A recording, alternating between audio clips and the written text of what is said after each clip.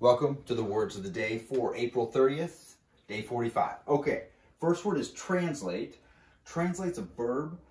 We've heard this word before. So the definition, to express the sense of words or text in another language, pretty much it tells us what we already know. We often translate all kinds of things, but for this, I'm going to use for my sentence, please translate this sentence from English to Spanish. There we go. Next word is critique.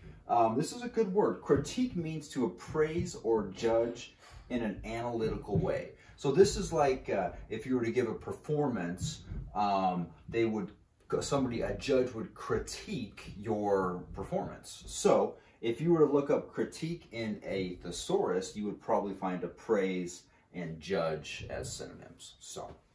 And the last word is conformist. It's a noun. Someone who follows the established standards of conduct.